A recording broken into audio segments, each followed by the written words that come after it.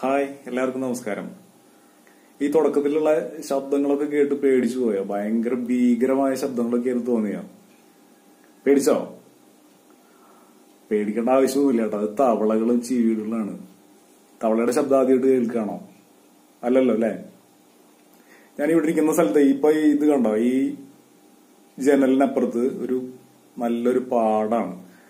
അപ്പൊ രാത്രി മഴയൊക്കെ പെയ്തു തുടങ്ങിക്കഴിഞ്ഞാൽ ഒരു കൂട്ടം തവളകൾ, എത്ര എണ്ണം ഉണ്ടാവും എന്ന് നമുക്ക് പറയാൻ പറ്റില്ല, അത്ര അധികം തവളകള് ആ പാടത്തിരുന്നിട്ട് ശബ്ദം ഉണ്ടാക്കുന്നതാണ് നമ്മൾ ഈ കേട്ടത്. ഇന്നലെ രാത്രി ഉണ്ടാക്കിയ ശബ്ദമാണ്. ഇന്നലെ രാത്രി അതിന്റെ ശബ്ദം കേട്ടപ്പോ എന്തായാലും ആ ശബ്ദം ഒന്ന് നമുക്ക് എടുത്ത് സൂക്ഷിച്ചു വെക്കാലോ എന്ന് തോന്നിയിട്ടാണ് അത് റെക്കോർഡ് ചെയ്ത് എടുത്തു വെച്ചത്.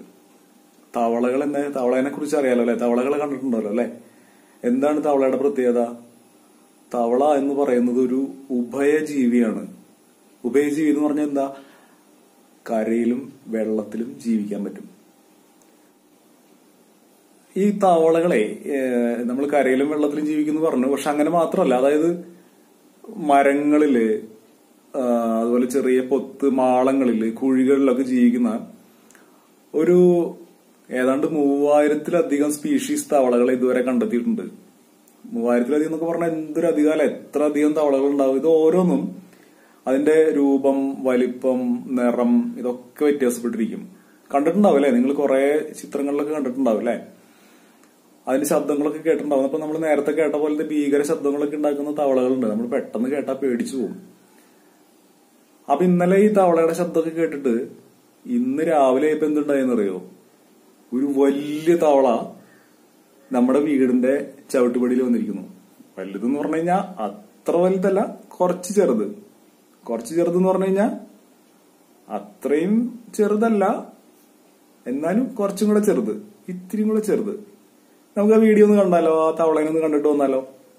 ഓക്കെ, കാണാം.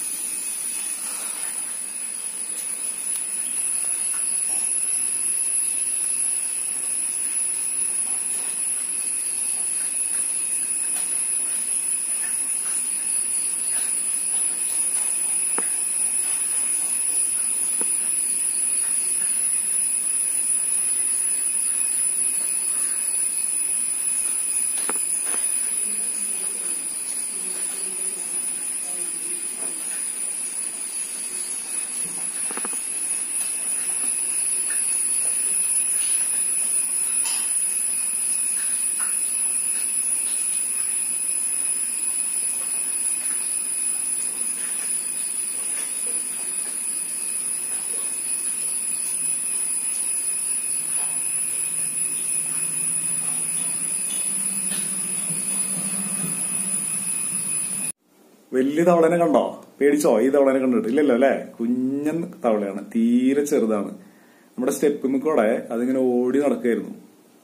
പതുക്കെ ചാടി, പിന്നൊന്ന് ഓടി, അങ്ങനെ നടക്കായിരുന്നു. അപ്പം നമുക്ക് ഈ തവളകളെ കുറിച്ച് കുറച്ചും കൂടെ കൂടുതലൊന്നും അറിഞ്ഞാലോ? സാധാരണ മറ്റ് ഉഭയജീവികളെ പോലെ തന്നെ തവളയുടെ ജീവിതത്തിന് 4 പ്രധാന ഘട്ടങ്ങളാണുള്ളത്. 1 മുട്ട, 2 വാൽമാക്രി, 3 രൂപാന്തരീകരണം, 4 വളർച്ചയെത്തിയ തവള.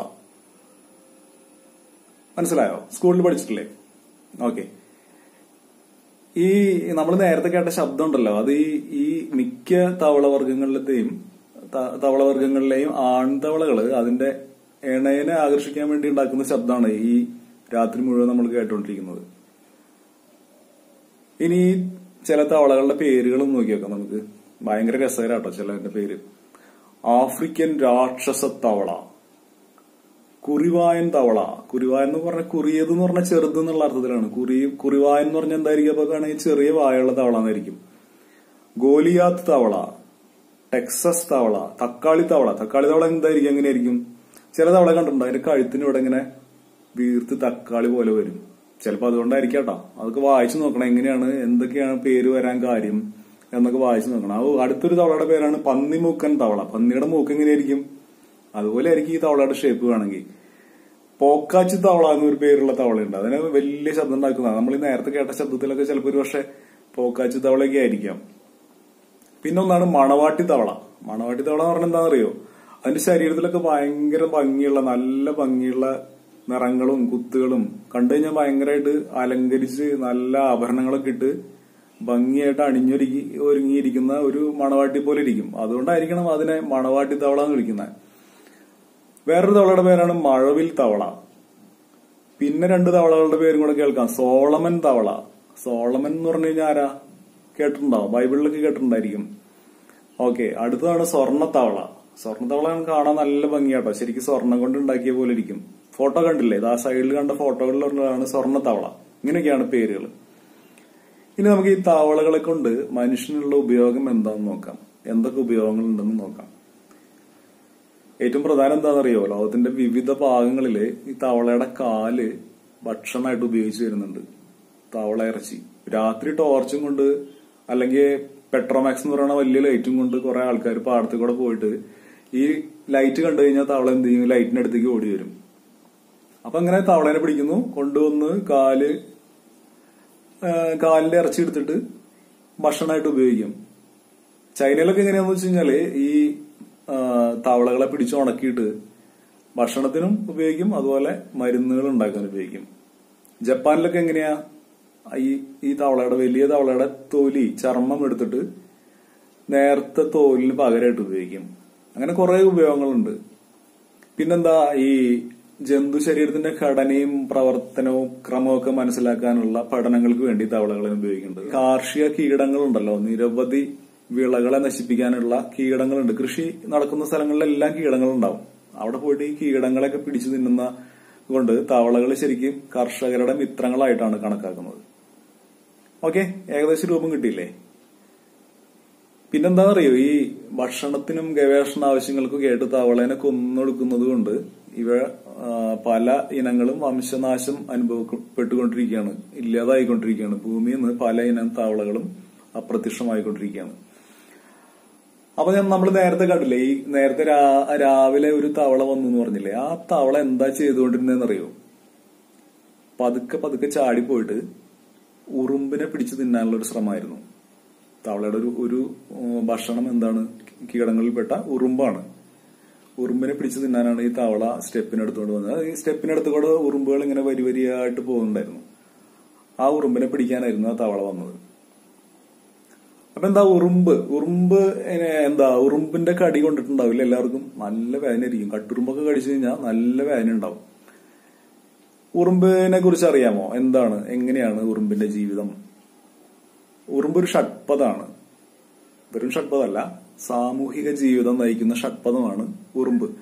വലിയ കോളനിയായിട്ട് മണ്ണിൽ ഇങ്ങനെ ഒരു കൂടൊക്കെ എടുത്തിട്ട് അതിലാണ് ഉറുമ്പുകൾ ജീവിക്കുന്നത്. ഒരു കോളനിയിൽ എങ്ങനെയാണെന്നറിയോ, ഒരു കോളനിയിൽ 100 മുതൽ ലക്ഷക്കണക്കിന് ഉറുമ്പുകൾ ഉണ്ടാവും. ഉറുമ്പുകൾ എന്താ കഴിക്കുക, മധുര പലഹാരം തിന്നും. നമ്മൾ വീട്ടില് പഞ്ചസാരയൊക്കെ കൊണ്ടുവച്ചിട്ടുണ്ടെങ്കിൽ അതിനകത്തുനിന്ന് ഉറുമ്പ് വരുന്നത് കണ്ടിട്ടുണ്ടാവും. വിത്തുകൾ തിന്നും. അതുപോലെ ചത്തുപോയ മറ്റു ചെറിയ പ്രാണികളൊക്കെ തിന്നും.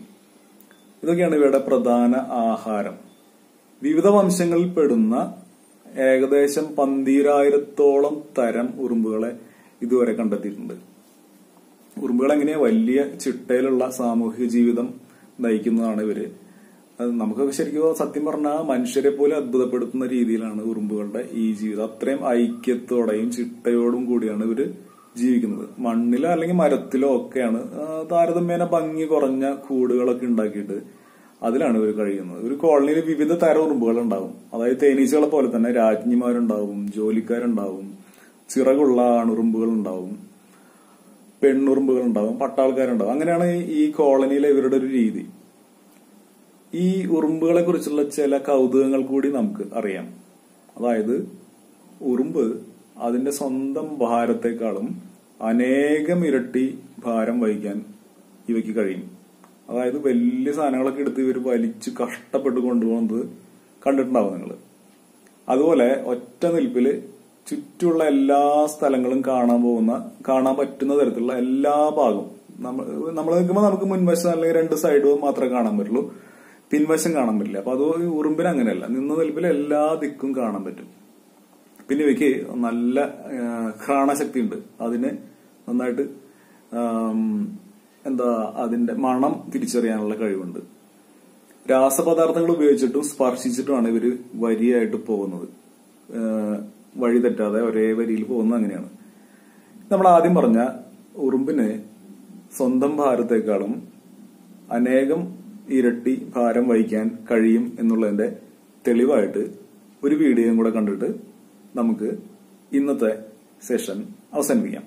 Okay, thank you.